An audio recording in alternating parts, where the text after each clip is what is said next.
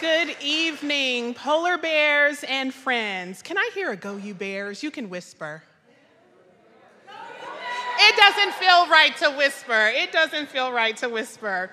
Good evening. My name is Stacey Jones-Lee, and I am delighted to be here with you. I am a diehard polar bear, graduate of the class of 2000, a three-sport athlete myself, and I'm so happy to be here.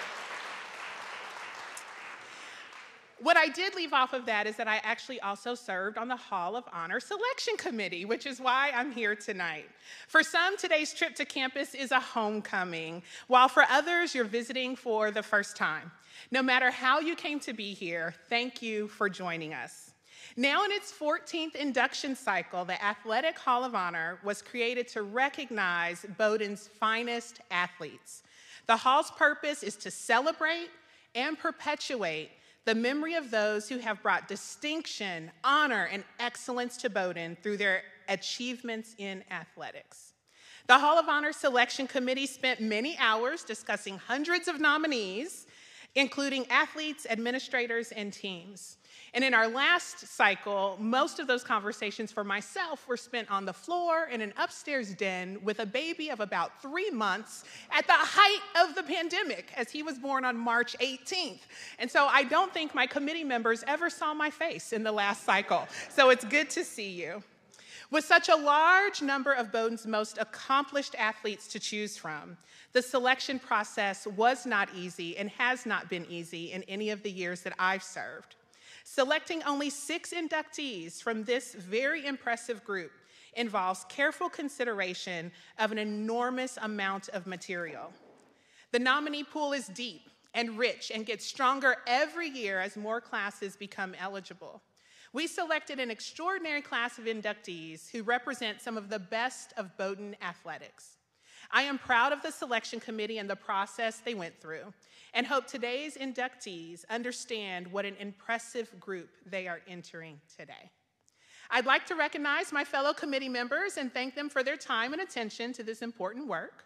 Duke Albanese from the class of 1971, Cliff Webster from the class of 1972, Matt Karras from the class of 1978, Susan Pardue from the class of 1986, and Chris Roy from the class of 1992. Fellow committee members, it has been an honor to serve with you.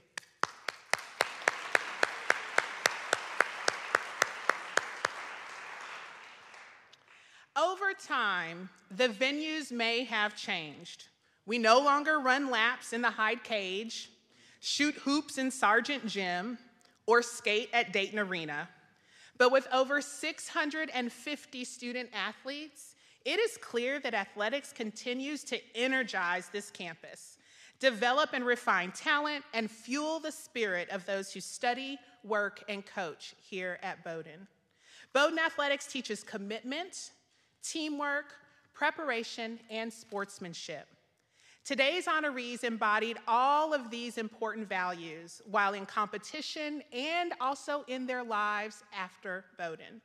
If you haven't already been through the lobby of the Buck Fitness Center, make it a priority tomorrow to check out the interactive digital display highlighting photos, stories, and statistics of each inductee. This display conveys Bowdoin's rich and storied history to a new generation of student athletes. A list of past Athletic Hall of Honor inductees is provided in the back of your program. However, I'd like to pause a moment and recognize those members that are with us today to help celebrate the Hall's newest inductees. Will past Hall Honor inductees please stand and be recognized?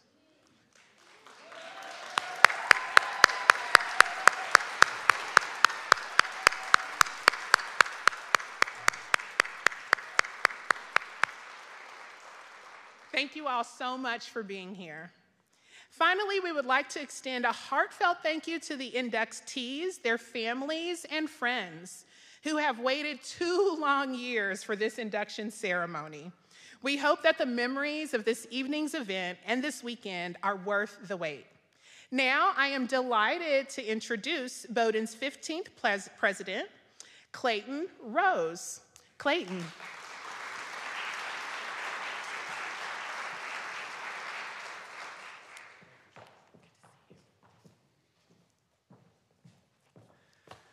Thank you, Stacy. That was great. Hard act to follow, but I'll do my best.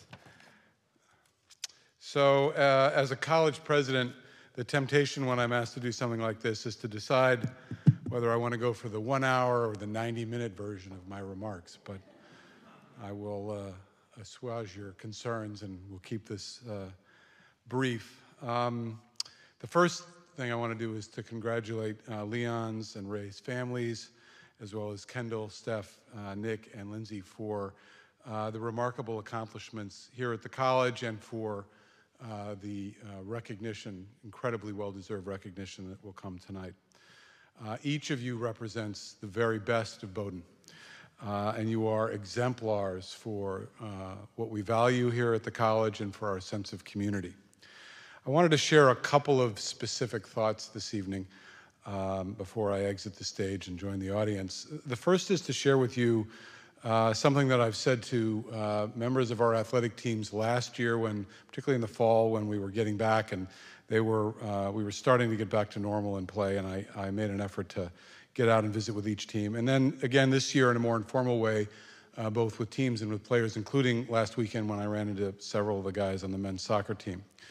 And that is that, you know, I recognize, I think all of us recognize that those of you who are athletes here at Bowdoin engage in your sport or sports because it's who you are. You do it to be excellent. You do it for the others on your team, and you do it to win and to prevail. And that is all fantastic. But don't ever forget how important athletics is and what our athletes are doing to the rest of the college. It matters greatly here. And we've witnessed that now more than ever with the absence of athletics and the absence of so much of what's gone on at Bowdoin over the last couple of years. But everyone in our community takes enormous pride in what our athletes accomplish, what our teams accomplish, and in the joy, the hard work, the heartbreak that comes with being a great D3 athlete. And so I really want to just say that tonight as well, that it's not just about the athletic community at Bowdoin, it's about the entire community at Bowdoin. And we are so grateful and so proud for everything that goes on in our athletic department. And that brings me to the second thing that I wanted to say, that the challenges that we've all faced as a college community, all of you and your lives and families, everyone in the nation and beyond over the last couple of years has been tremendous, historic in so many ways. And there have been so many folks here at the college that have rallied together and supported one another and gone above and beyond in helping to pull us through in what I think has been a really great way, not without our challenges at moments, but the way this college has prevailed during a historically difficult time is something to behold. But a group that's really been incredible and at the center of so much of our efforts were our athletic trainers. Now, those who are athletes know that every day these folks who are our trainers are there for you and play a critical role in the success of our athletes and of our teams. But our trainers helped to pull us through COVID in a really remarkable way, and I'd just like to give them a shout out and a round of applause tonight. So.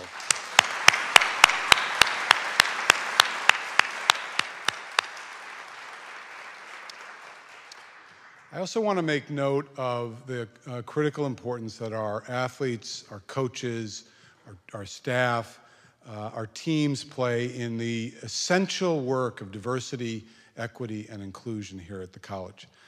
This is an effort that's been going on long before I arrived. We've taken it into its next chapter in the last few years and moved it to an entirely new level. The Athletes of Color Coalition here at Bowdoin several years ago really created a wake-up call for many of us about the work that we need to do better here. And I'm incredibly grateful to them for that wake-up call. And then I'm incredibly grateful to our athletes, to our coaches, and to the staff here, and to Tim as well, for really paying attention and listening and internalizing that and doing the work. And our athletic teams have in many ways been on the forefront of the effort here to become a more inclusive community, one where equity is really what we're all about. This is a journey for us, but paid deep attention to what was being said. More work to do for sure across the entire college, but in many ways, our athletes and our teams are helping us to lead the way here. And for that, I'm grateful as well. And finally, I want to thank our coaches and staffs for all that you do to make it possible for our athletes to perform in the way that they do, and for allowing them to be student athletes, to engage and excel at their athletics, to engage in their studies, to engage and excel at their athletics, and also to have lives that are outside of both of those, and to engage in those activities and in those moments that are important to them as human beings away from both their studies and athletics. I think tonight we're reminded that the dedication, the leadership, the role modeling that comes from our athletes, that comes from our coaches, and that comes from our staff are essential qualities of what makes Bowdoin such a remarkable college. I'm incredibly grateful to be here tonight, to be with our honorees, and to enjoy the moment. So thank you all, and congratulations to those that are being honored.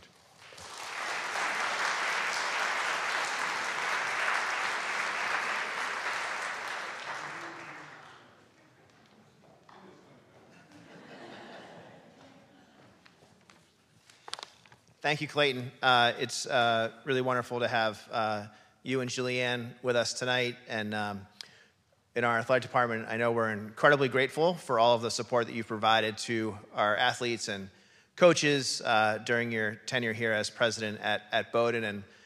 And for those of you who aren't aware, that extends well beyond just being a spectator along the sidelines at games on campus. But Clayton has traveled to support our teams across the country in NCAA tournament games, and even is known to play an occasional game of horse in Morrill Gym with our basketball players. So for all of that support, thank you very much. You've certainly made an impact within our department that will last long after your time at Bowdoin concludes. So thank you.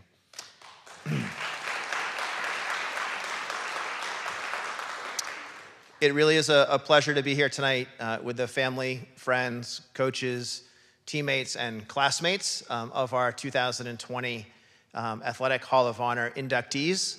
And I have in my notes here, finally, with a dash, because it's been a little while since this class was selected, and I hope that for all of you, it's worth the wait, and this is a great experience because we're really happy to have everyone here with us this evening to celebrate your tremendous achievements at the college and welcome our 14th Athletic Hall of Honor class at Bowdoin. As Stacey mentioned, the Athletic Hall of Honor recognizes student athletes and coaches that have brought honor and excellence to the college through their athletic accomplishments. And as we'll see here this evening, the class of 2020 certainly has met that very high standard. Athletics at Bowdoin is a valuable complement to the educational mission of the college. The lessons learned in the athletic arena provide an opportunity for our students to gain experience with success, failure, and working through adversity. In addition to nurturing relationships with people with a wide range of lived experiences and possessing worldviews different than their own, while also aiding in the development of critical leadership and communication skills that will serve them well long after their time at Bowdoin is over.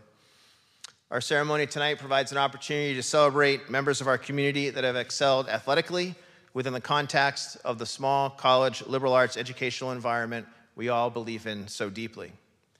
We are also reminded of the passionate connection to the college that participation in athletics fosters, as each of our inductees today continue to call Bowdoin home, and being a polar bear holds a very special place in their heart. As we begin our ceremony tonight, I'd like to thank our selection committee for their commitment to the college, to our athletic department, and our Hall of Honor. We're fortunate to have many worthy candidates, as Stacey mentioned, and while our inductees were inducted over 2 years ago, were selected over 2 years ago, our gratitude for the work by our committee has not wavered. I'd also like to convey a special note of thanks to Stacey for traveling to be here with us tonight to play an important role in our ceremony, as well as Dave Peck, who traveled quite a distance as well to be here with us. We're very grateful to have you as part of our ceremony, and I'm also thankful to our inductee presenters as well. Finally, our event this evening would not have been possible without the incredible and tireless work of Senior Associate Director of Alumni Relations, Lindsay Lessard. Lindsay, can you please stand for a moment?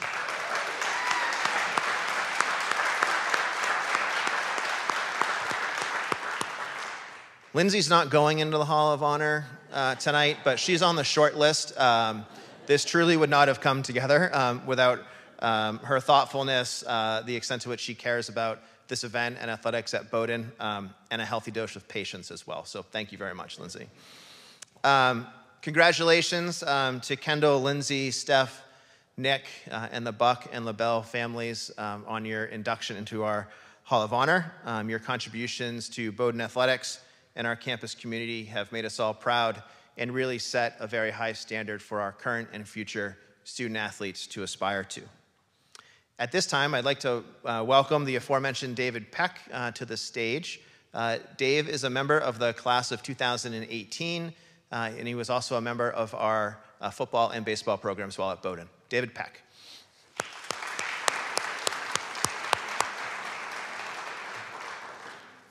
David will be guiding us through conversations with our inductees this evening. And to begin our ceremony, it's my pleasure to welcome a critical member of our athletic department administrative staff. Many of you may have recognized him in the reception as the guy who was probably working a scoring table while you were here as a student participating on our teams. Many of you may have worked for him while you were a student at Bowdoin as well. Our Assistant Athletic Director for Communications and Sports Information Director, Jim Caton, to welcome our first inductee.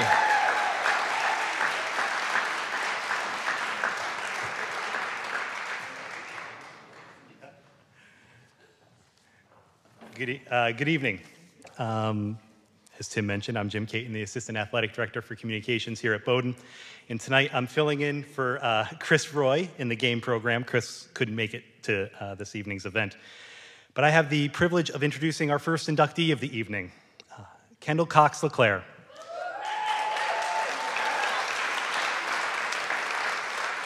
So, Kendall, you get to sit there while I embarrass you for a moment. Kendall, the class of 2005, you're the epitome of a Bowdoin student athlete on the lacrosse field, the soccer field, and in the classroom.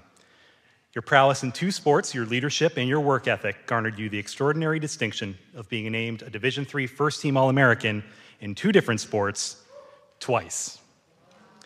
You're an outstanding defender for some of Coach John Cullen's finest women's soccer teams, leading a defensive unit that helped the program to a combined 36 wins against just 15 losses.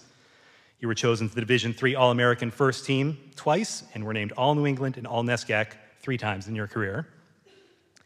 As a goalie for the lacrosse team, you were equally, if not more, accomplished, leading the team to a combined 4-year record of 45 wins and 22 losses. You set individual Bowdoin women's lacrosse records for single-season wins and minutes, and you remain in the top 10 all-time in career saves, goals against, wins, and minutes played.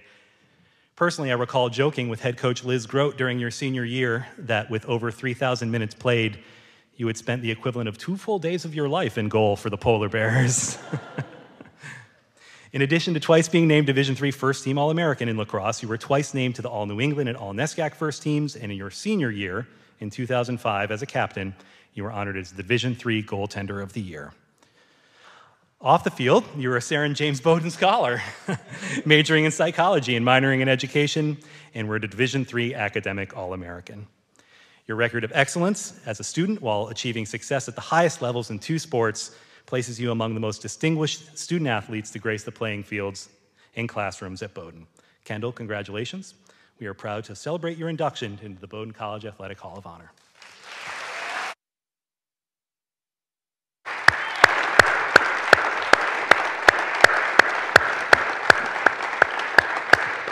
Congratulations. Congratulations. You sit down. Yeah, so you can take this microphone there. It's all warmed up for you. Now, I spoke with Kendall before, and I said only hard-hitting questions, and I think she got another glass of wine. So here we are. I really thought Steph Pemper was going to go first. Oh, no, she will be there. She will be there. A great lead-off. You were chosen. She will go last. We will save her. But I do want to ask, right off the bat, the hardest question there is, why Bowdoin? Obviously, 2 sports. That was kind of what had your interest. But what about Brunswick and the campus itself was interesting to you as somebody from Connecticut? So I think I probably should say it was sort of the relentless, never gonna quit until you commit recruiting style of Coach John Cullen. But that wasn't really, he was more of a coach of life than sort of in terms of recruiting. But I think what I fell in love with I fell in love with the campus, I fell in love with the people and the community. I mean, there's nothing, Bowdoin is just so special. And I think it's palpable. You drive, even not being here for 6 years, you drive back and immediately it just feels like home. That's what I was going to ask. You haven't been here in a little while, and somebody once told me coming back, it's like you came back from a bad internship, and all of a sudden you're just on campus and everything. Buildings change and the people change, but the feeling is still there. Did you feel that when you arrived this weekend, now with your family? Yes, and there's so many more. It's different. And all of the beautiful changes are so wonderful and intentional, but it still feels that like it has the same soul and foundation that it always had. Let's talk about your athletic career. I knew that would get sort of a reaction. Brace yourself. All-American, not one sport, but multiple sports. What was it like kind of balancing that, not only having 2 sports, but excelling in both to the point? What were kind of the challenges and some of the benefits that came with kind of balancing that at obviously an academic institution like this? I think thank goodness I had 2 sports, because I think I got into the most trouble during the winter. So I'm really grateful that I had the fall and the spring, and then I just cheered for the women's basketball team in the winter. Well represented tonight, too. I mean, you know what? Aren't they always upstaging the fall and winter? I mean, it's unbelievable. It's just... I'm sick of it, 20 years later. I mean, but you mentioned it. That's something I was going to ask. Yeah, the basketball team. Let's go. The basketball team, yeah. Coach Pemper, we'll talk to you later. But no, I mean, that's a good point, and I think a lot of athletes can kind of relate to that. Sometimes you do your best work in the classroom when you're in season, because you're locked in, you're regimented, you have a routine, you have practice. Obviously, as a Sarah James Bowdoin scholar, that was the case for you. But what was the experience like working with 2 different coaches, and 2 legendary coaches at that? In terms of the 2 coaches, that I think I was so lucky to have, I honestly sort of mainstays and legends, both of them, in soccer and lacrosse. I think Coach Cullen, I was lucky to have him sort of towards the end of his career at Bowdoin, and he had all of this wisdom. And I ended up in the moment thinking like, oh, now I have Liz Grote, sort of a totally, at the beginning of her career, and at the time I thought that they were very different. But I think in terms of looking back, they had a very similar style in that they loved the sports that they coached. They had so much joy doing it, and they also just always loved their players. So yeah, they're actually, even though they were different, Coach Cullen never really got out there, and Liz Grote at the time still had probably the best shot on the team. We were so scared of her. But they were quite similar. She got you ready. She did, yeah. She got you ready, that's totally. key. So, I mean, looking back now, it's been a couple of years. Yes. What do you, as it's kind of sunk in a little bit, and now you're sitting here, what do you take away from your time? What do you remember? Obviously the people, the coaches, but is there something about your time here and just the dominance that you had on the athletic field and in the classroom that you take away, and maybe, something you want your kids to hear, even if they're, not in coloring books or whatnot. I know. There's so many memories. I think I was driving up here and thinking about one of my good friends and teammates and roommates came, Bridget, and I thought of this memory. We were walking. It must have been in February and walking to the lacrosse field, and we were just, you know, it was like cold, and we were just like, ugh. I can't even remember what class we had, or it was a stressful week. And she had just gotten off the phone with her dad, another legend, Kevin Burke, and he had said to her, Bridget, what are you guys complaining about? Like, you get to play sports every day, and you get to read these incredible books and learn. Like, you're so lucky. And at the time, we're like, ugh, whatever.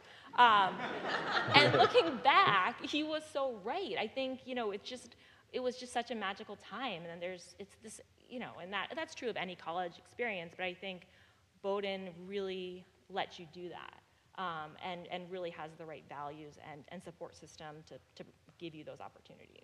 What was your reaction when you found out that you were being inducted into the Hall? Totally shocked, because I was a defender. I think like in soccer, I think I scored like one. I have no stats. Yeah, what are the stats? Nothing. It's like in lacrosse, defender, it's ground balls picked up. I mean, you get saves for a goalie, right. but no, in for soccer. So like completely shocked. Like, I'm honored, but we go both quantitative and qualitative. But there's so many people that were it was way better. So, and I just loved being part of the team, and every team, and the community, and I just felt so grateful. So I'm completely humbled and honored to have this opportunity. But yeah, I'm not in a lot of record books. Well, you're here right now. That's what it takes, and that's the penultimate, or the ultimate, I just say. So congratulations. Thank you for coming up here. I hope that wasn't too bad. This was great. Thank you so much. Of course. Thank you. Congratulations. Thank you. I can take that.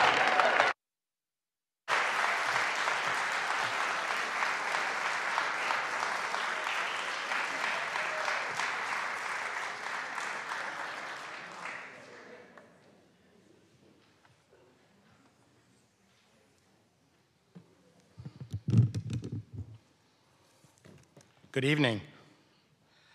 And start off with congratulations, Kendall. Boy, that's an honor, well-deserved, terrific. Just so proud of you. I am Duke Albany's, class of 1971, proud parent of 2 Bowdoin alums who competed for the college. Way back in the day, I was privileged to play football, baseball, and rugby. And I'll just say this, I was telling someone earlier at the reception that when rugby started at Bowdoin, you'll never guess who our coach was. His name was Roger Howell, and he was the president of the college. Can't beat that one. As a member of the Hall of Honor Selection Committee, it is my honor to welcome Leonardo Buck into the Bowdoin Athletic Hall of Honor. A member of the class of 1938, Leonardo Buck made his mark at Bowdoin in the state of Maine and at the national level as a top amateur golfer and one of the most respected and influential rules officials in the sport. A multi-sport athlete of remarkable talent who played 6 varsity sports at nearby Morse High School in Bath, Leon captained Bowdoin's state championship hockey team and was inducted into the Maine Baseball Hall of Fame. But Leon's greatest passion was golf. For 25 years, Leon stood as one of Maine's leading amateur golfers, and he is one of only 4 Bowdoin graduates who have won the state's amateur golf championship. In addition to winning the Maine State Amateur Championship in 1950, Leon was the state senior champion on 5 occasions, the Bath Country Club champion 12 times, state parent and child champions with his son Robert, and a 15-time representative of Maine in the North and South Championship at Pinehurst, North Carolina. A distinguished dentist, Leon also won the Maine and New England dental championships many times and was the national dental champion in Miami in 1969. Leon was equally decorated as a rules official for the United States Golf Association.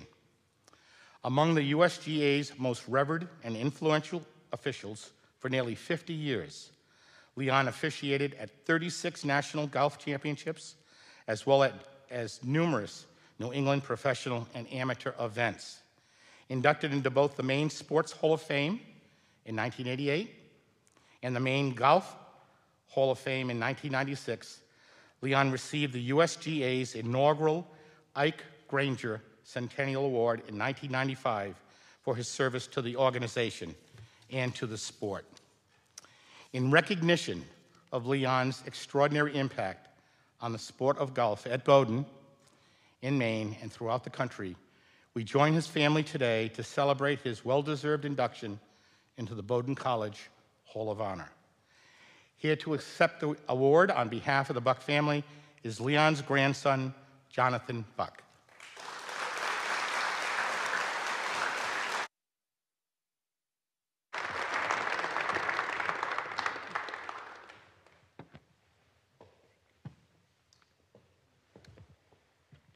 Now, John brought props, which always makes things interesting. Could we just describe what this book is real quick? So this is a golfer's log. If you knew Leonardo, he kept track of everything. And I found this today, and in it is a golf outing in Pinehurst. And it says, Ray Fleabite, we don't know what that means yet. We'll figure it out, Lebel. And it's just amazing, the friendship, and actually humbled by Attorney Day's recommendation letter, and just reading the accolades of both your father and my grandfather. It's amazing. Pretty big shoes to fill.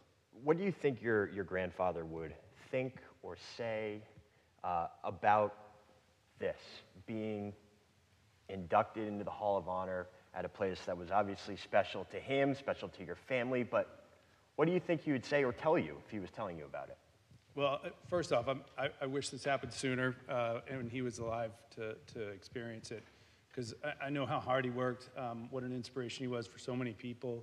It was amazing to see how many people would just visit him, but he would be humbled about it. I don't think he would be, he wouldn't be braggart in any respect, and he'd be grateful for the presence of the folks that he's in and the accolades, and the really great folks that have come out of Bowdoin. I know this is. I've sat in the Bowdoin chair looking at the Kennebec River at his house many times, and it's probably one of my favorite chairs to sit in. What kind of impact did he have on you and your family? Just whether it was you guys golfing or at home, or did you ever read his logs and try and get some notes to shave off 5 strokes? What kind of influence did he have? There was I received a golf club, I think, out of the womb. It was kind of, and I got a letter last night from my uncle, one of his sons, and he's in Florida. He couldn't make it today because of the storm down there, and it kind of reminded me of my childhood in and around my grandfather as well, where it was Sunday dinners, experience, a lot of family. A lot of joking around. I mean, I remember the basement. We moved to Maine, and I remember the basement that my uncle talked about, where he made it into kind of a hangout for the kids. There was a shooting range, there was a boxing, there was a weight room, there was, he always had a golf net downstairs, and I'd go downstairs and hit golf balls in the basement into a net, as long ago as I can remember. Probably one of my fondest memories, and my cousins are here, and my sister, and we used to go to this place, Sabino. This area is absolutely amazing. He grew up, our family's from this area from the 1600s, but, growing up on the water, and there was a place in Sabino where he had this mirror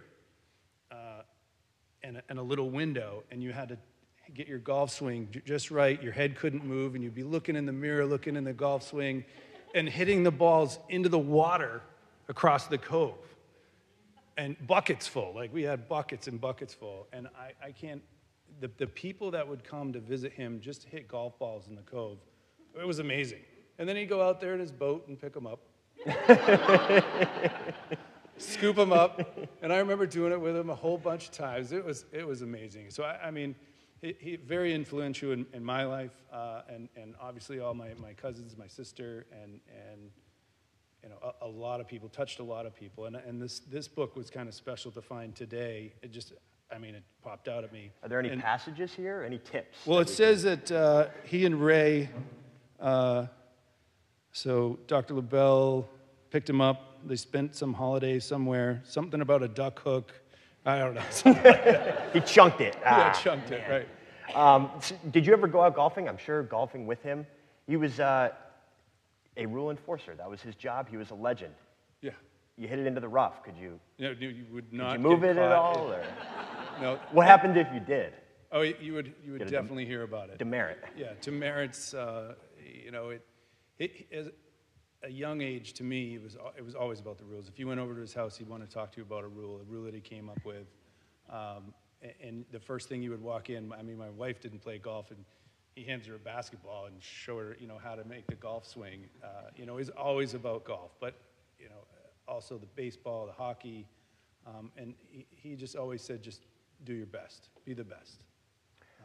What kind of, or how would you describe his, you kind of went into his impact, but his legacy and how important this area was, being from Bath and obviously going to Bowdoin?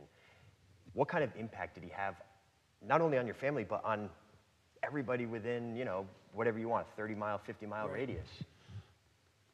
He loves this area, and I know our family love the area. There's hunting, duck hunting. There's a couple hunting camps in our family. The golf courses, the friendships.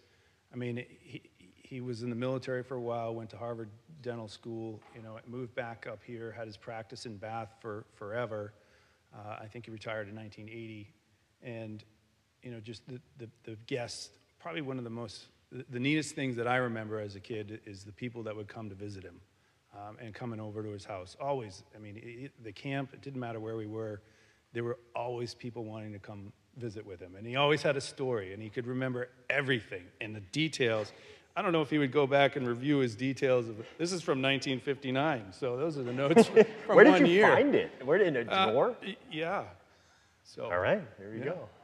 Well, congratulations, and thank you for sharing those stories. Appreciate it, and Yeah, he would be excited, and we're grateful as a family to thank you for having us here.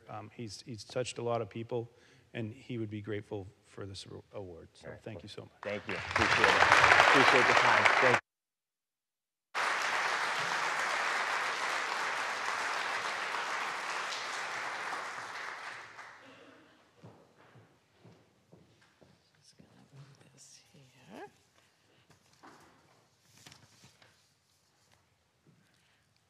Not as young as I used to be. They didn't work too well either when I was at Bowdoin a long, long time ago. Good evening, everyone. My name is Sue Pardis, and I'm a member of the class of 1986. And like Stacy and Duke, I too was a three-sport athlete. I did dive 4 years with under Coach Charlie Butt with the swim team. And I had an awesome fall semester, sophomore year, playing JV soccer for Coach Cullen over there. And as a freshman, I played rugby, learned how to play rugby here at Bowdoin College. So clearly my experience as a three-sport athlete was very different, but it still was a lot of fun. As a member of the selection committee, tonight I do have the distinct privilege of welcoming Lindsay McNamara into the Bowdoin Athletic Hall of Honor.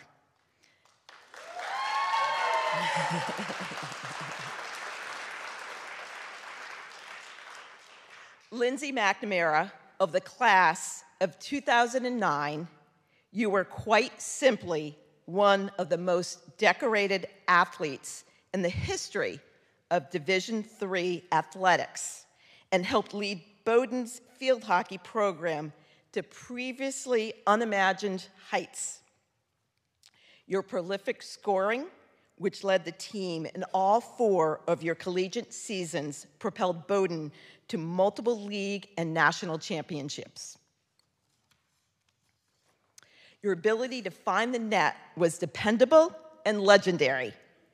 Your 5 goals and 10 points in a single game still stands as records in Bowdoin program history, and your completion of your remarkable 4-year career, you were in sole possession of every scoring record in Bowdoin's history books, including career goals and points. Your extraordinary individual accolades include 2-time Division III Field Hockey Player of the Year, 2-time NESCAC Player of the Year, 3-time All-American, including twice as a member of the first team, 3-time first team All-New England, and 3-time first-team All-NESCAC. Bowdoin's field hockey program was elevated from the moment you stepped on the field in your very first year. In that rookie season, and each of the 3 that followed, you led the team to the NESCAC championship. In 2007, your 3 goals in the national championship game carried the program to its first Division III title in any sport.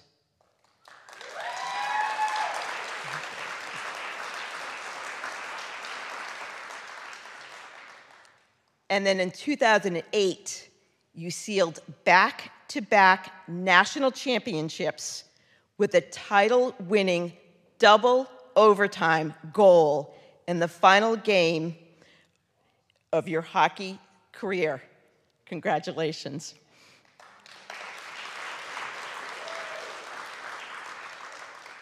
I have to tell you, when I read that the first time, I'm a parent of former student athletes, one that played at a very high level.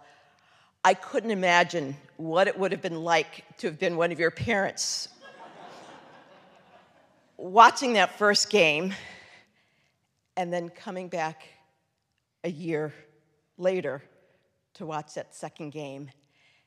I can honestly say when I read it, I did have shivers up my spine, and I almost started to cry. And tonight when I was trying to find Moral Lounge, I don't remember Moral Lounge. There's a Moral Gym, but a Moral Lounge. I ran into this other individual, older like myself, trying to find Moral Lounge, and it was your dad. And I will say, I think we both almost started to cry because I just couldn't imagine how he felt, and he shared a little bit of that with me this evening. But in any case, in total, over the course of your Bowdoin career, the Polar Bears won an outstanding 74 games against a mere 5 losses as a team. Now, your athletic prowess was not limited to the realm of field hockey, as you also attained varsity letters in ice hockey and lacrosse during your time at Bowdoin. That included 3 seasons for the women's ice hockey team, where you scored 46 points in 66 games and finished 3rd on the squad in scoring as a defenseman your senior year. It's pretty impressive, and it's Lindsay, you help your teams reach an elite level of success, twice to the national pinnacle of competition, where the program has remained a Division III power in the years that followed. We are proud to recognize your uniquely impactful legacy in the Bowdoin Field Hockey program, and pleased to celebrate your induction into the Bowdoin College Athletic Hall of Honor.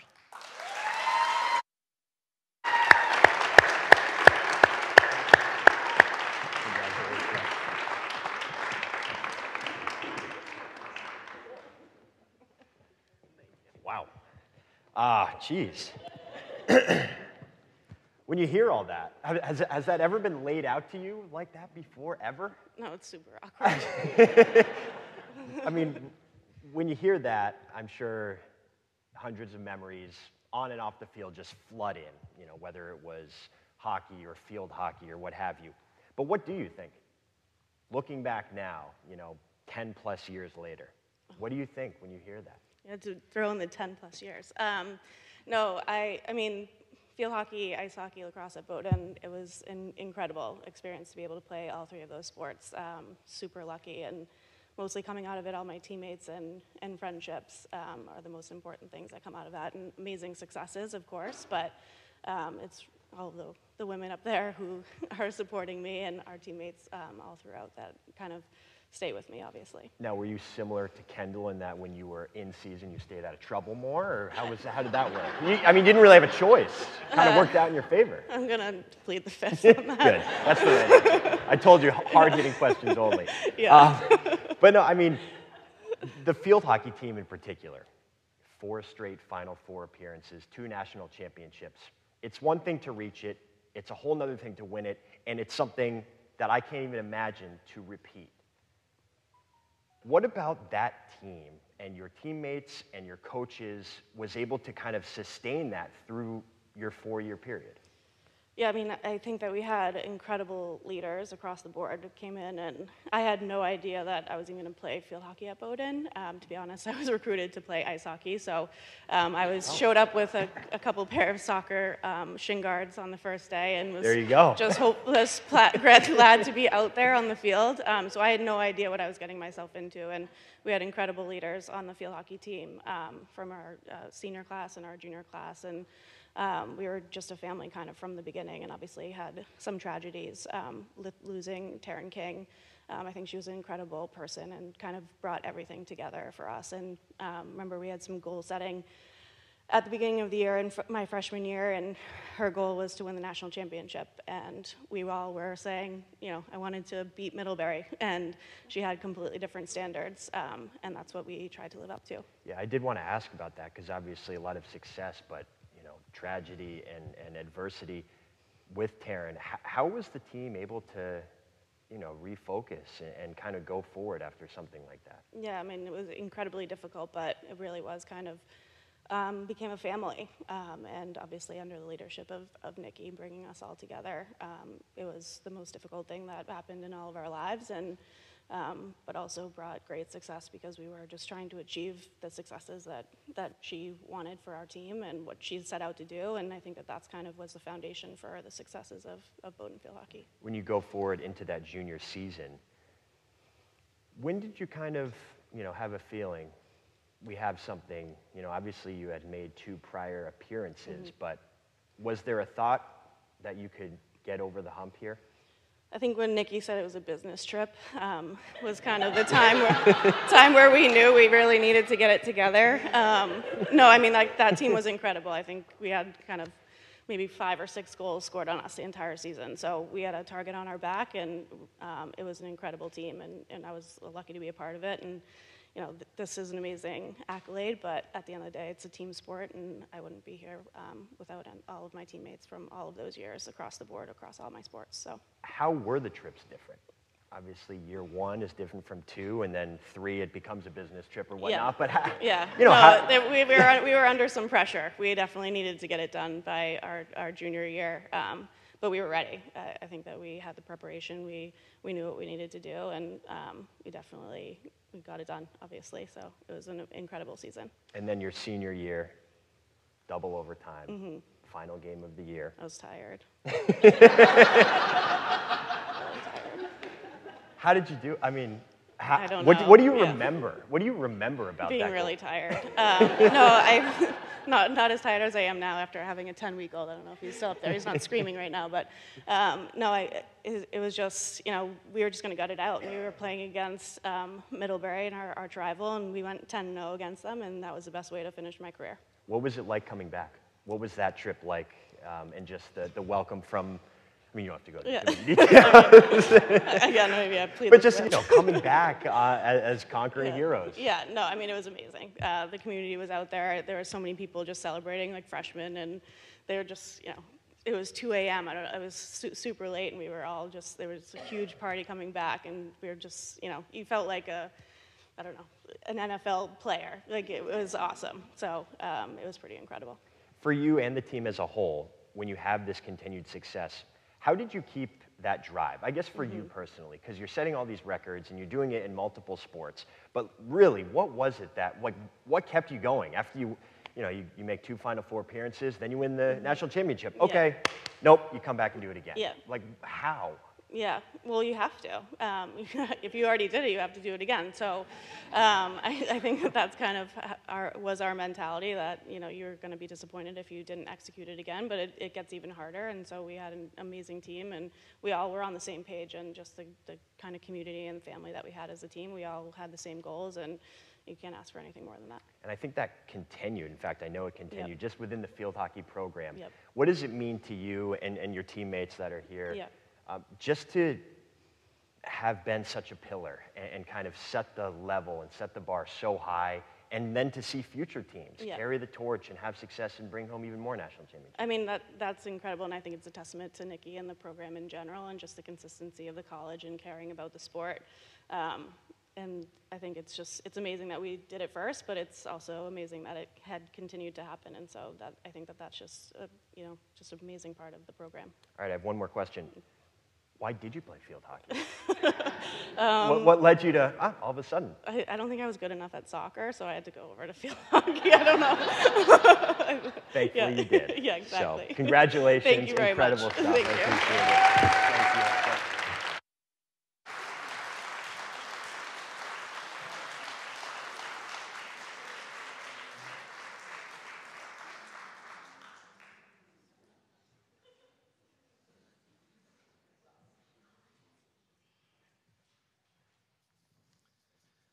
Good evening.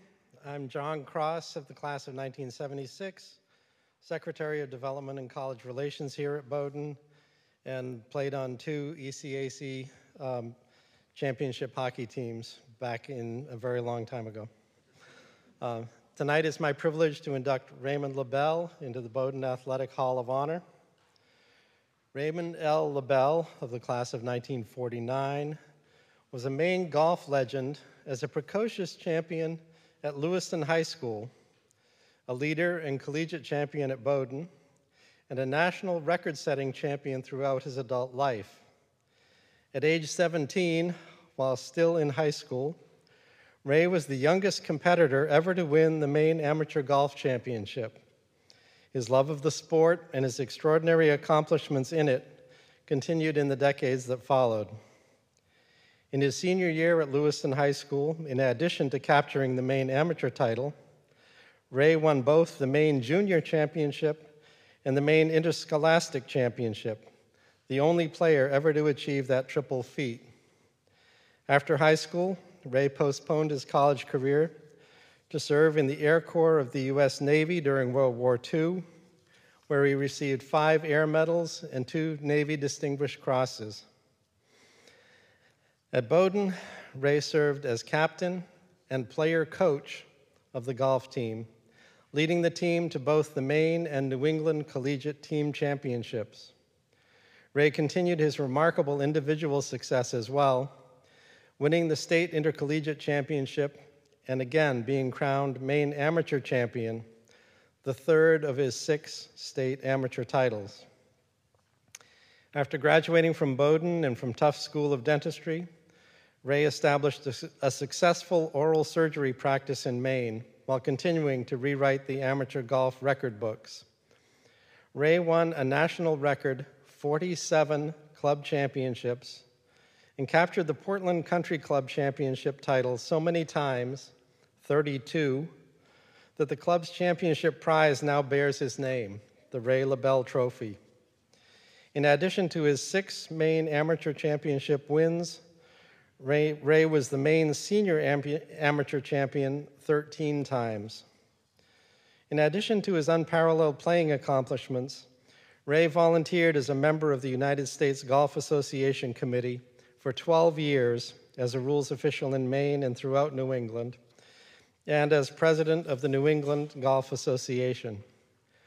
For his contributions to the sport, Ray was inducted into the Maine Sports Hall of Fame in 1981 and into the Maine Golf Hall of Fame in 1993 as a member of its inaugural class. Today, we remember Ray's extraordinary accomplishments and contributions to the sport of golf today, and are proud to celebrate his induction into the Bowdoin College Athletic Hall of Honor. Here to accept the award on behalf of the family is Ray's son, Michael Lebel.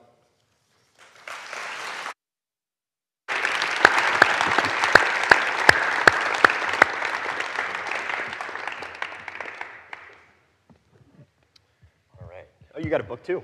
I have a book too, Really? and I'll just Great. I'll preface my comments by saying, Lindsay, my sister's right behind you, and she went to Middlebury.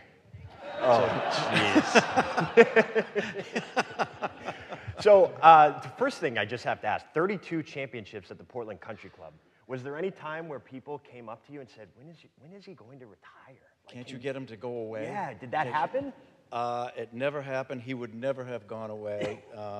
That was a place that he loved. I was actually there last night, and you could feel his spirit in the room. But I caddied for him in a number of those tournaments, and he was a different guy when he'd get into those matches. He would play around, and it would be match play, and he'd be going down the fairway, and it might be all even after 9, and he was very jovial, talking with his opponent and having a good time, and they'd make the turn, and he'd shake his opponent's hand and say, "It's been very nice getting to know you. I have to go to work now." And it would be game over. So he was just a dominant player, and I also wanted to mention here this evening that he would be so proud and so happy to be in the same class coming into the induction with Dr. Buck. Dr. Buck was one of my dad's best friends, and whenever Bucky would enter the room, my father would light up. They were 10 years apart in age, but Dr. Leonardo Buck and my father were very, very close. So I've just met Jonathan, the grandson, here this evening, but his new name is Bucky. Perfect. So we heard all the accomplishments, and you just shared a couple of stories, but what was your father like as a man? Maybe off the golf course. He was born in 1923, so he was born and raised in the Great Depression. He was a member of the greatest generation. And if you Google up words that describe members of the greatest generation, they describe my father to a T. Unbelievably humble. He was focused. He was disciplined. He was charitable. He was quiet but confident. And one of the words that was on the list, which is actually an anomaly in his case, was frugality. So if anyone knew my dad, if he found something he liked, he would buy 3 of them. So this drove my mother crazy, but that was the one word that didn't fit with my dad. He was very, very, very generous, but a tremendous spirit. Now, part of that generation obviously was the war. And your father was a Navy pilot in World War II, right around the time of Bowdoin, right before. Mm-hmm. Did he ever talk about that and maybe how it shaped him, or did you get a sense? Would it come out in certain places, just kind of how it shaped him? He would very rarely talk about his war experience. He came out of high school, came home one day to enlist in the Navy, and he told his mother, "I'm going to be a fighter pilot." And she said, "A fighter pilot? You've never even talked of airplanes." And he said, "Well, the reason I'm going to be a fighter pilot is I'm either going to come home or I'm not. I don't want to come home disabled. I want to play golf. I want my hands. I'm going to be an oral surgeon. And I'm either coming home or I'm not." And so off he went to Texas to train to be a fighter pilot. And by the way, won the U.S. Navy golf tournament. Naturally. While he was down there. So of course he did. Yeah, Why would he not? But never spoke of it. Sitting down and talking about it. Just didn't feel that was something he wanted to convey. What did he have to say just about his time at Bowdoin? He loved Bowdoin. In fact, this chair that I'm sitting in, I settled my dad's estate. He passed away 12 years ago. I wonder where the chair went. There are 7 siblings. He raised 7 children. Somebody's got the Bowdoin chair, and I'm going to find out where that is. He loved Bowdoin. One of the things he used to talk about was, of course, these men and women came back from the war. This was the era of the big band, and my dad was a tremendous musician. He was a surgeon. He was a fighter pilot. He was an athlete. He was a woodworker. He was just an incredible guy. But the the things that he really loved were, you know, the music that when these folks came back from the war, there was the big band era. So this probably doesn't occur here today, but they talked about raucous, you know, fraternity parties that were going on, and they would have the bands playing, and he loved it. My mother hated it because she wouldn't see him all night. He'd just be up on the stage playing. You're saying live bands? Live bands, Oh. yeah, big band era live bands. All the musicians would get together and play, and so he loved it. He was a cornet player, trumpet player. Was there a live band when you guys came back from the national championship, or they just? Okay, We'll all talk. right. We'll talk. We should sort that out.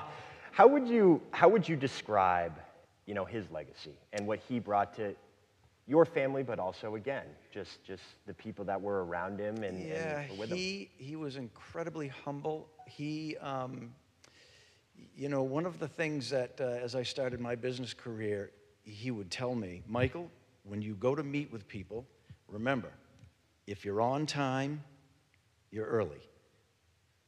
If you're early, you're on time. If you're on time, you're late. If you're late, you forgot. And never forget that the people you're going to meet with, their time is way more valuable than your time. So never forget that. And he would carry that sort of process through his life. He would never want to, you know, pontificate on all of his wins and all of these things. He would much rather get together with Bucky and talk about rules. And so his legacy through his 7 children are, you know, he would bring us into this wood shop that he had, which would rival any high school woodworking shop. And he would try to create an environment where you would want to participate with him. And it was difficult because he'd come home from work, go right down to the shop, turn every machine on. It was dust and dirt and loud. And I remember this one time he tried to pull me in, and I'd go upstairs and watch TV. We had a black and white TV. This is, you know, back in the late 50s, early 60s. And on the 3rd day of this, he came up and he said, listen, I've been downstairs for 3 nights in the shop trying to get you to come down and learn some of this stuff I'm doing. But you can sit here in front of the TV if you want, but I'm going outside to build the tree fort that I've been thinking about. And I was out of my chair and down the road with my dad. And so, you know, his legacy was that he would try to draw you in. He would never try to force anything on you, but he would create an environment that you would just die to get in with him. Did you get any of his golf game? Very little of his golf game. My sister Vicky's here. She's actually a 3-time PCC championship winner. How many? 6. 6 times. 6. Yeah. Got to brush up on that. A long ride home. Yeah. Yeah. She's probably got the chair. Yeah. Well, thank you so much. I appreciate it. Thank you for sharing.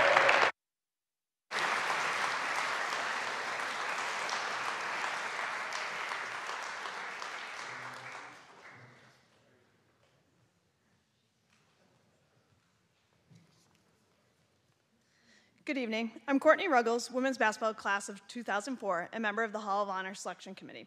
I'm filled with immense pride as I represent the selection committee and the group of women's basketball alumni here tonight to induct our former coach, Stefanie Pemper, into the Bowdoin Athletic Hall of Honor.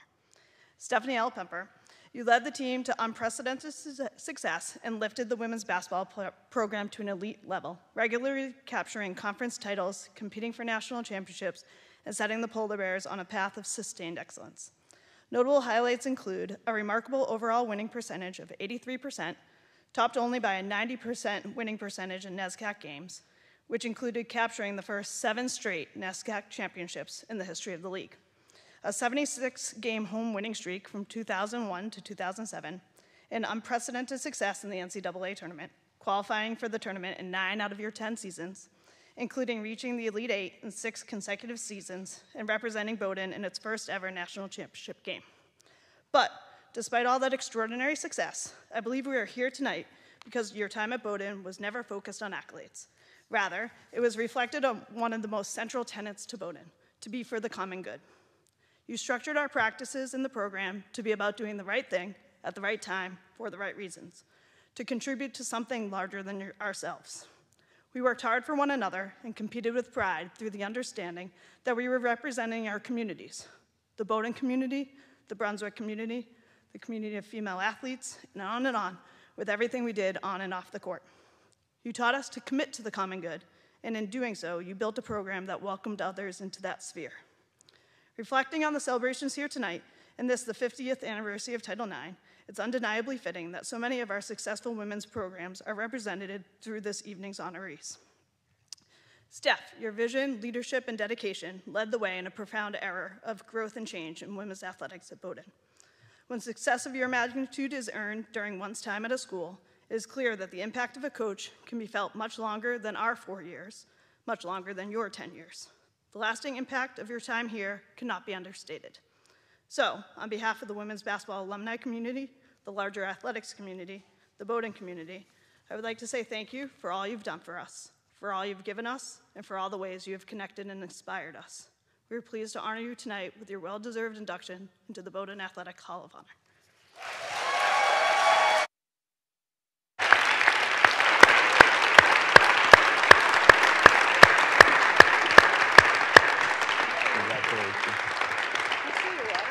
Oh, yeah, of course. Yeah, of course. I've had There might be some. this water. Yeah, no, honestly, it's been good to me. Thank you. Oh, there's a fresh one. Oh, nice. Do you want to take the All fresh right, one? there you That's go. better. That's better. Thank you. I mean, wow. Right off the bat, holy basketball team here. I mean, the entire upper half, past players, current players, coaching staff. What does it mean to see, your former players and just this group of individuals that has just, Yeah. become what it is, I guess. Yeah. And you all know what I mean, in the Yeah. best of ways. Yeah, you're good at what you do, by the way. No, seriously. No, I mean, this is like why you coach, honestly. I mean, I think Liz and John, and I don't know if Nikki's here, would all say this is why you coach, for the relationships that they develop with each other, that, last them their lifetime, and getting to know, their kids getting to know each other, and just their parents getting to know each other. And yeah, this represents exactly why you coach. So we got a lot to get to, but first, you're from California. You played in Idaho. How did you get to Brunswick?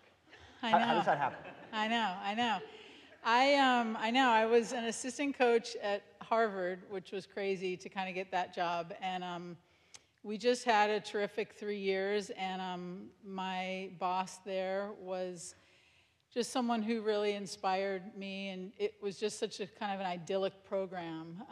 And really that college kind of inspired me. She was very much about just empowering women and sort of demanding equality. And so she really kind of got me thinking, is coaching what I meant to do with my life? I was just a super happy assistant coach there. I was a proctor in a freshman dorm, which is how I got to kind of know the college a little bit better and really respect it and be inspired by it.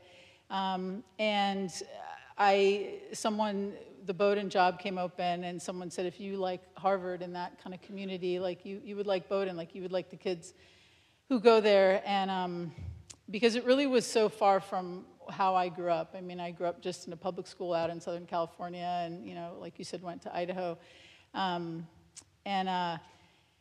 So I just so Jeff Ward called, and it took me kind of forever to make the decision, but he said something that I used later in my life to try to get women to come to our program, which he said, don't take the job if you're not inspired to be here. And I had never heard of Bowdoin when the job came up. In college, I had a friend who had a connection to the Hurricane Island Outward Bound School in Rockland, and I had done like a 30-day backpacking course there in college, and then came back the summer before my senior year in college. So I knew that Maine was beautiful, and I loved Maine. And I just was like, why not see if I'm meant to do this? And Jeff kind of pissed me off a little bit with that. So when you did get here, pretty much instant success right at the end of the 90s, and then obviously the NESCAC comes around. Mm-hmm. And for 7 straight years, the rest of the NESCAC had to watch Bowdoin rise to the top. Mm-hmm. And how do you think that maybe established the conference and maybe pushed other schools to, geez, we can't let Bowdoin, get to 8, 9, 10. Do you feel like you set the standard when the conference was just taking off? And how did things kind of change when that did happen? Yeah, no, we didn't. I don't know about setting the standard. I mean, Williams was winning a ton. Middlebury was winning a ton. Obviously, yes, we had success, but the 3 years that I was at Harvard, we went to the NCAA tournament, and I really kind of became enamored with the NCAA tournament. And at the time, NESCAC schools weren't allowed to participate in the tournament. And Jeff sort of promised me in the interview process that, eventually we wouldn't be competing for ECAC championships, but for NCAA championships. And so he was right on that. And, he had that vision of kind of what NESCAC could become, his experience at Dartmouth and at Columbia and at Brown. At the time, the UAA was the best conference in the country in Division III. So Emory and Chicago and Rochester and NYU. But NESCAC schools were better academic schools than those schools.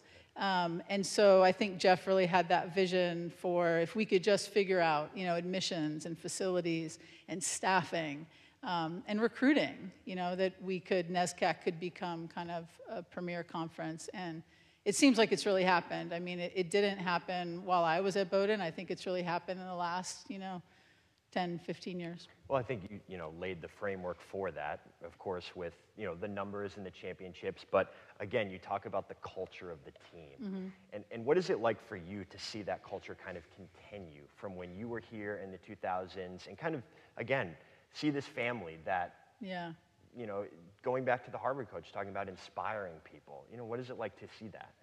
Yeah. Oh my goodness. For me, it's about respect and unconditional love. Really, is kind of for me what it's about, and commitment and talent. But when I first got here, I asked all the women on the team that very first year, the fall of '98, why do you want to be on this team? And only one of them said essentially because I love basketball. Everyone kind of said because I want to be a part of a team. And the one who said, I love basketball is Jessie Mayall, who's here now.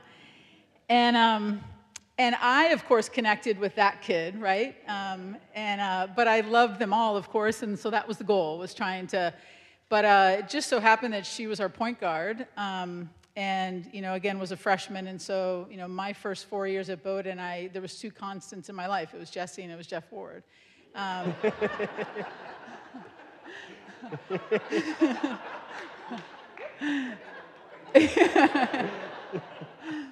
But no, and then we slowly, I can't say enough in like that first year. Today it's harder for teams, I think, to sustain culture. Back in '98 when I got here, if you kind of got things going in the right direction, it like really kind of kept going. And so Stacey Barron was our captain that first year, and thank goodness, like she was so beloved by her teammates, and she bought in, and Jessie was so key, and we had two all-conference level players that first year, Sam Good, Lauren Myers, and then our second year, and really that year, so Christy Royer came next, who was an All-American, and really the class of 2004 was inspired by that first year because they were all juniors in high school. So it just kind of, the culture really, the class of 04 was so great, and it just, everything just kind of, in terms of culture, like, really got built. I did want to talk about that 2004 season. Maybe not the last game. Yeah. But, we can talk about the last game. We could talk about the last game. It's okay. Yeah. It's okay. What was that like? You talk about the build-up to it, but Yeah. Could you describe that team, and did you sense something different? Was it how much of it was a continuation? Yeah. And also, what was your message to the team after that final game? Mm-hmm. I mean, it was that season, just so much had snowballed, so those women, the class of 2004, when they were freshmen, we won the first NESCAC championship, and then it was, repeating, and then it was getting to the Sweet 16, and then it was, a New York Times article, right? And then it was just, getting to host, the sectionals for the first time their senior year, and just the community support, the everything kind of snowballed, and I think kind of led us to that first Final Four. But in that team, we had this great senior class that was so special.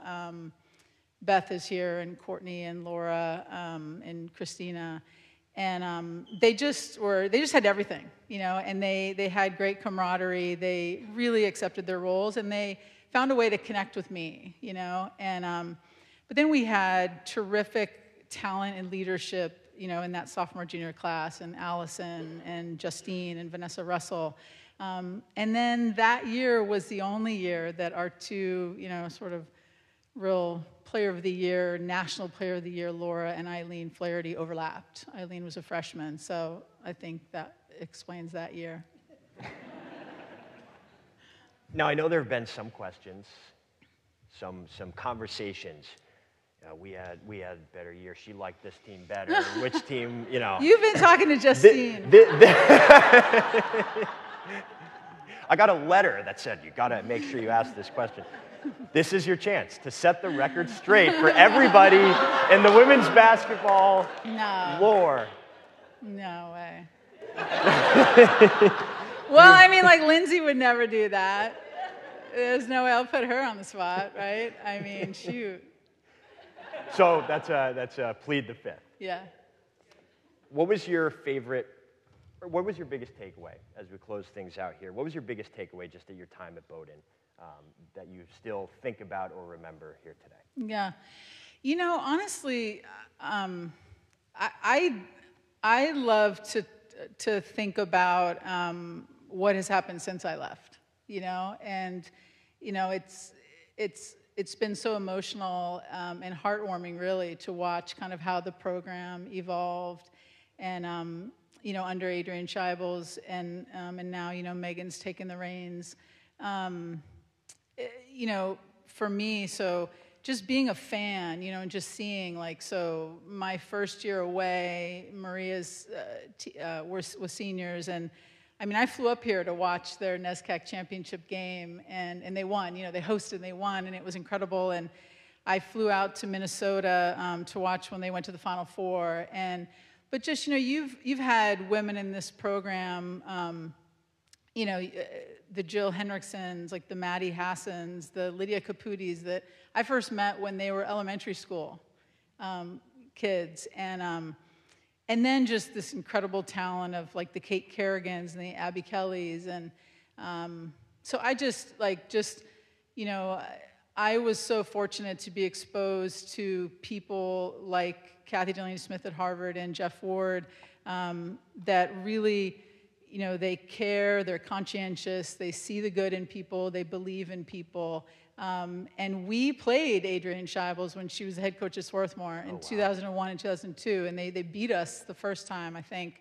And so I was so thrilled, when she was interested in the job, and so it's, to me that it's so special anytime a women's program can have kind of sustained excellence and do things in just really the best ways. So I actually would kind of like to talk about that. So I'm not going to answer your question. Yeah, no. If you want to talk more about no, that's it. No, I just wanted to sort of say that because because it's just been really fun. And again, that is kind of like why we do what we do. When Adrian got the job, I still remember being on the phone with her in my office at Navy and just breaking down crying, and it was so funny. She and I are a little different, and she's like, "Are you crying?"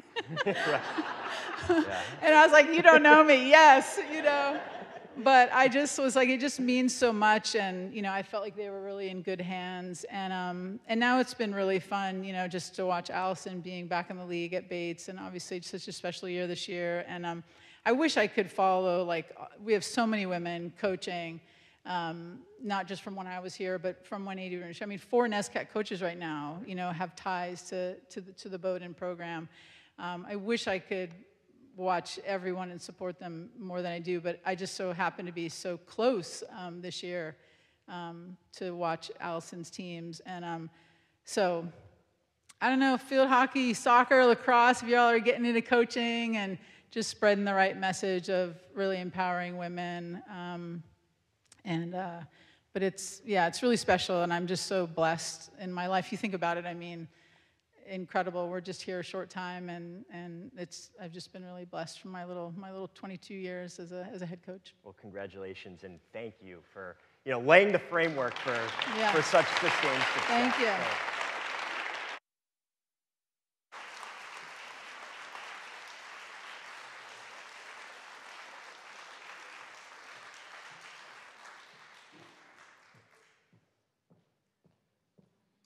Well, what an evening. I think a lot about the importance of developmental relationships. When I left Bowdoin, academia and education found me, and so that's something I think about a lot. And as I sit here and listen, I hear the question, don't take the job unless the place, or the statement, don't take the job unless the place inspires you. And Steph says, it's why you do coaching. And so to all of us here, particularly the honorees, and those of you who are connected to Bowdoin as current, past athletes, or committed to something in your life, you can train, you can prepare, you can compete. But unless those things happen in the context of a developmental relationship where there's care, there's understanding, we hear our honorees talk tonight about that being the fabric and the thing that really matters years later, and in some cases, generations later. And so when I came to Bowdoin as a senior from Kansas City, Kansas, to visit this place when I arrived, someone said, go stand in the middle of the quad and see how it feels. And so we hope that while you're here, whether you're an alum or visiting to support someone, we hope that before you leave, you have the chance to spend some time on this campus so that you can feel the magic that has fostered all of these relationships that have led to so much good success on behalf of Bowdoin Athletics. At this time, I want to ask for one more round of applause for our inductees and their families.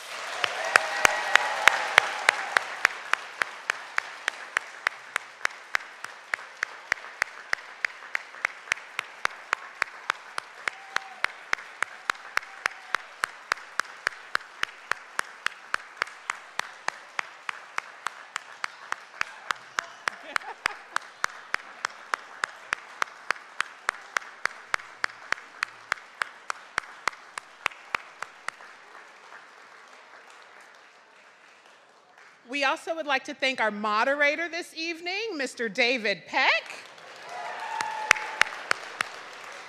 David is moving away from us to advance his professional career in his home state of Connecticut this month. Best luck to you, David, and we hope that you still make time to visit campus frequently. Inductees, I invite you to join me on the stage at the conclusion of the program to accept your citations and gifts. Families, special guests, and others who wish to have a photo with inductees, please stick around.